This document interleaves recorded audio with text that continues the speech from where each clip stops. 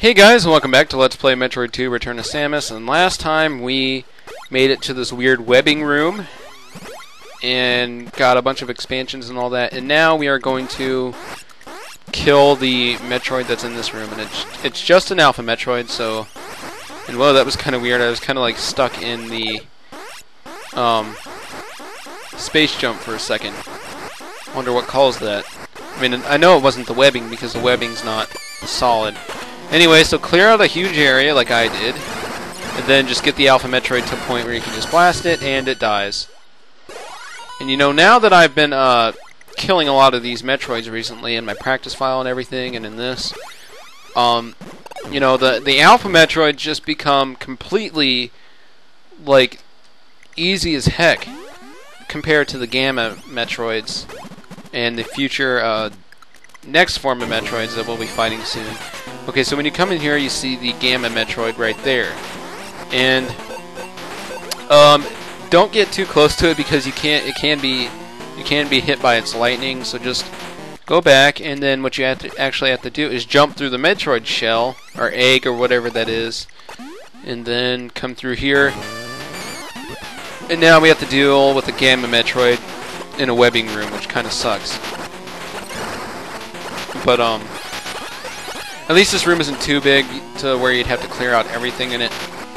But, you know, just try to take it out normally, avoiding the web-filled areas like the top here. Are you kidding me? It respawned? That's not fair. Hello, I'm down here. What are you doing, fool? Are you kidding me? I will not die again in this LP. I didn't die in my practice file at all. In my practice file is where I usually die the most in an LP. Die, you fool! Die! You! Fudging fool. Yeah. Alright, and I'm pretty sure there's an energy ball somewhere, so I'm not gonna start freaking out about my health. Alright.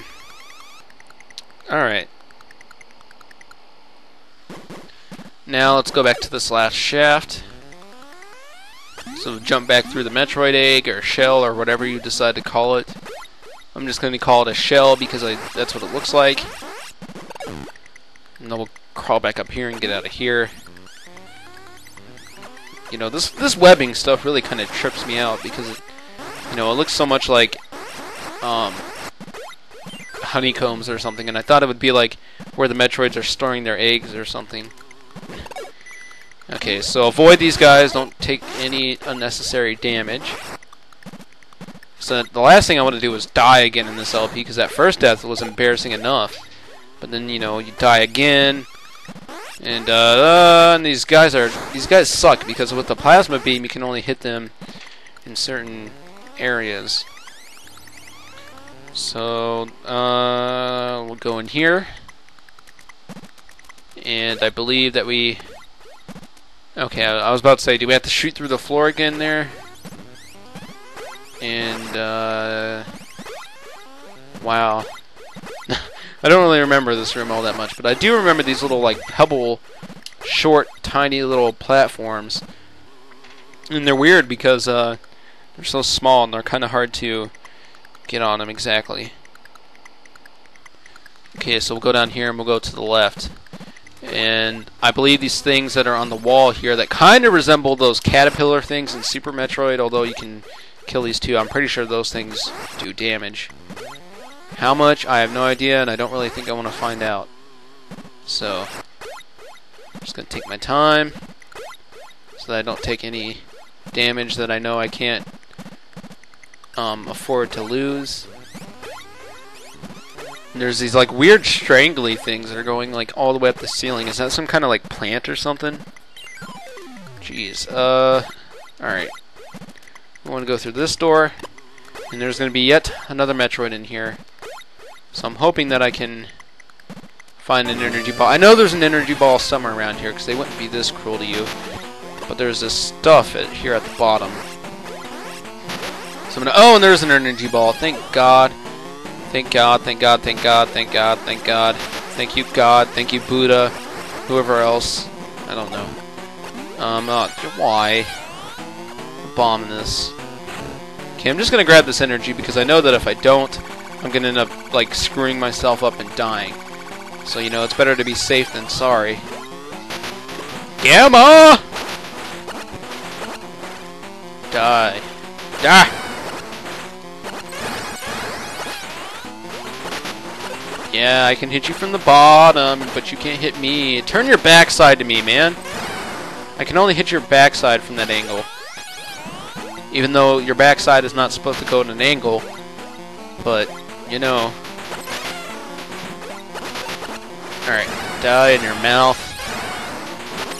Yeah, take it in your mouth! Yeah, put it, take it in the mouth! God. Okay, there we go. And I'm going to heal myself one more time because I know if I don't, I'm going to be sorry. And I may, like what I'm going to do before I leave this area is I'm actually going to play it safe again and go back to that missile battery because, again, I know that if I don't, I'm going to end up running out of missiles again and it won't be very funny. Well, it'll be funny for you guys because people are jerks sometimes and like watching people fail, but, you know, it'll be not very funny for me, because I'm the one who's actually playing the game. Oh, now I believe there's a door in this shaft that we should go through and kill more Metroids. There's only 2 left in this area, and we will get those 2 in this part. Because I think, yeah, we're only up to like 7 minutes. Okay, these guys are Meeboids, I think. Like Metroids. Yeah, Meeboids. Yeah, kind of a weird enemy. They just kind of float around and they slightly resemble Metroids. And although they don't jump on you. Like the closest thing to like a fake Metroid that actually acts like it and everything that I've seen. I'm not sure if there's anything like it in the Prime series. Because I know there's all kinds of forms of Metroids in those games. But in Super Metroid in Meridia, there are Mocktroids, which are like very, very weak forms of you can kill them with like one shot with like whatever beam you have at the time. And they actually latch onto you and suck your health and everything, so they are actually probably the closest thing to fake Metroid in any of the Metroid games. Alright, so keep hitting you in the mouth. Yeah, take it in your purty mouth. And now, yeah, why is there like a delay or like a slowdown when you go through the shell? It's like Samus is like crawling through the egg or something and all the egg juices and everything. Okay, maybe we go through here. Can't really remember exactly. Yep. And this is actually going to loop around, as you'll see. Because in this room we get to the top and oh, we come through a Metroid shell and I don't think we can go back. But this is kind of just a shortcut to get us back to the beginning. Because whoever made the guide that I was using, I should actually point out what guide I kind of used for to make my notes with. The guide I actually use is by a person named Lando Kashmir. I don't know if that's just their alias or if that's their actual name. But they make a lot of Metroid games or Metroid guides. They're all pretty good. Like I'll be using the one for Super Metroid. I know that because they go like in pretty good detail. Well, I'm not sure if it's their guide, but there's a guide out there for Super Metroid that actually tells you how much damage certain beams do and how much life enemies have, and you know, you can pick out the damage that the beams and missiles do to actually see what's the best way to kill the enemy the quickest. So I'll be using that guide. Okay, do we keep going left? Yeah, we do. So, and there should be an earthquake here in a second. Oh, Jesus. But Jesus! Yeah, so there is the 3rd earthquake in the game we've seen, I believe. And that will basically unlock the next area. So we're done with this one. And I'm going to bring up my map for reference, and I'll put a link in the... I'll put the link to the guide I'm using and the map that I'm using in the descriptione, so you guys know. Descriptione. Does someone say that I watch? I'm not sure. I'm pretty sure I've heard it before. I think that's where I got it from. But anyway. Yeah, pincher flies. We need to keep going back and back to the surface, I guess you could call it. It's not really the surface at this point because we are totally underground from where we started out in the beginning of the game. But anyway, we're going to go back to that area where, you know, that's basically obviously where you go every time you open up a new area. So, wait, am I going? I don't think I'm going the right way, Cletus. I know this leads back to the missile battery. Yeah. Hey, well, you know, since I'm here and I took the wrong way, I might as well use that, not as a fail, but as a chance to actually refill my missiles. Because I was actually not going to do it because I had 60-something, but again, I'll play it safe, and since I failed and came here, I might as well do that. Okay, well, let's keep going this way. We're not too far from the area where we're actually supposed to be, but yeah. Sand room, sandy balls. I'm trying to think. I'm slightly lost. Let's see. Oh. Okay, the room to the left. Like the leftmost room is where we need to go. And who's that calling? Jeez, the phone! I'm not gonna pick it up. Or even check to see who it is because I don't care. Oh, lava. Lava. Yeah, this is actually the next like big main area. But we can't get through there yet, so there's actually like 2 mini areas that we need to clear out before we can actually move on, and those are actually fairly quick and easy to get through, so those won't be a problem. And now we have to go through this room again, and I didn't mention this when I came through here the first time, but this room really does remind me of the one ball puzzle in Super Metroid that's in the entrance to, like, the way that leads to Meridia from the wrecked ship. You see it in there. And it's like really annoying there. Samus Aran, surface run. Don't sing it. It's gonna be off sync. Alright, yeah, I think we can go over here now. Yep. Now we got more Mihawks, which are basically harmless at this point, and more ULFs. And then here we got some Scorps. Yeah, that's their name, Scorps. They couldn't just plain out call them Scorpions, they had to call them Scorps. But they just, you know, pop out the wall, you know, stuff like that. And it makes me think, you know, I thought this when I first saw them. I was like, huh, they act just like the ULFs. Are they, like, related to them in some way? Are those, like, the baby Scorps or something? I don't know. It'd be very interesting to kind of find out. Okay, and then these guys are Octrolls. Yeah, they're trolls with 8 legs, or trolls with 8 accounts. And these guys are really cool because they drop big energy balls, which give you 20 energy.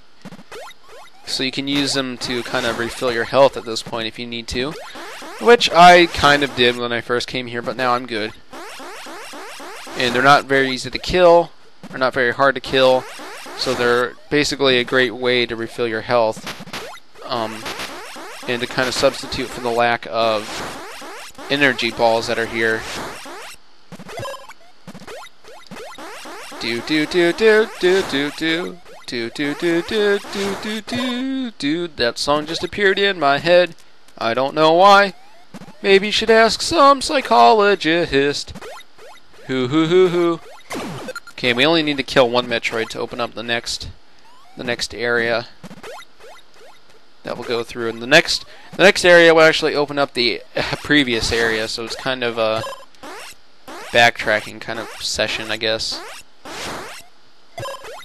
So, okay, what's down here?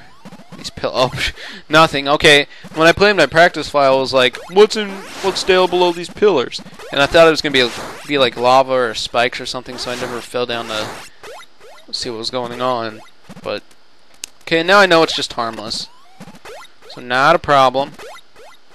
And here we have just a Gamma Metroid. Now, this actually would have been the perfect point to introduce the new kind of Metroid, because it's an area all secluded in itself, and then there's just this room at the top, and you come in and you fight a Gamma Metroid. It would have been a perfect point to introduce the next form of Metroid, but I guess they wanted to be just slightly generous and kind of postpone that until the next big area, which, you know, all the better for them, I guess.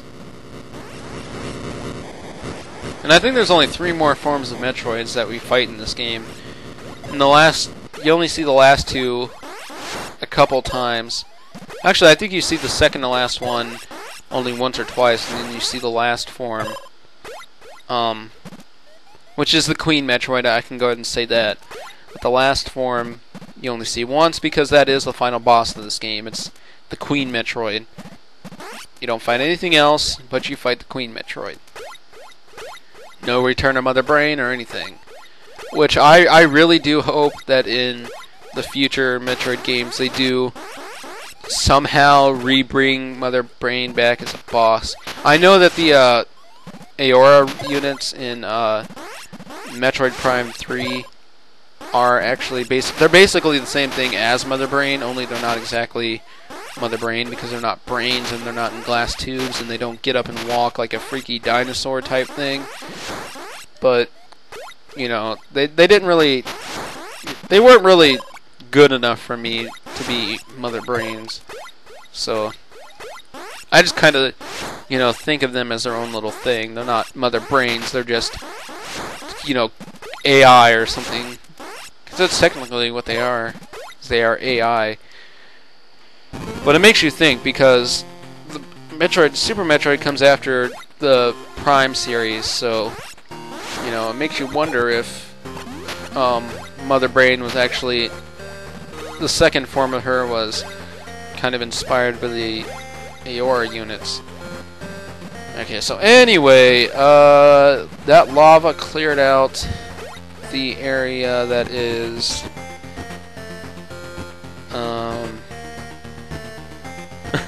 I don't exactly remember. Oh yeah, if we go back into the ballroom and everything, or through the ball puzzle, that'll lead to the next area. But anyway, I'm gonna go and end this part here, because I think this is actually the perfect place to stop. And next time on Let's Play Super Metroid, we will move on to the next big area. See you guys next time. Bye.